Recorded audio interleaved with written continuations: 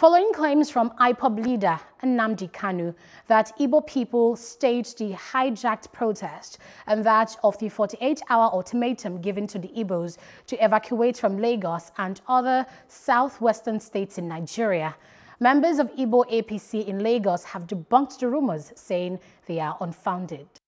Part of the aftermath of the hijacked peaceful protests is the ethnic divisions in the cyberspace.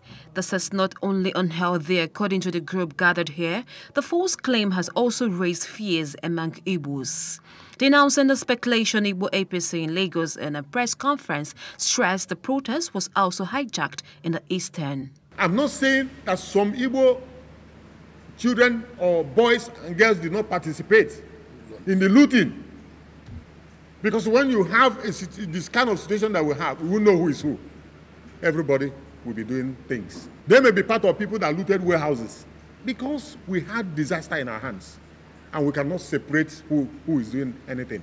I standing with my people this afternoon to tell you that we don't have the character to put a hand in destroying a place that have made some of us.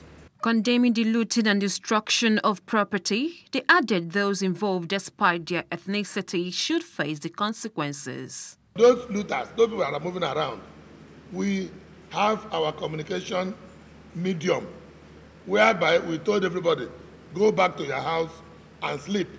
If you are caught, you're on your own. They also pledged their support to Lagos state government in rebuilding of the state. We are saying in one voice, in amity, in concord, in unity, in tandem, that all of us as members of Igbo APC Lagos will support the governor and the deputy governor and all the leaders of Lagos to rebuild Lagos. Yes. Yes. This is our pledge. Yes. Part of their discussion was on the rate of fake news on social media, as it is imperative for every news to be verified. Jacinta Obiuku, Plus TV Africa.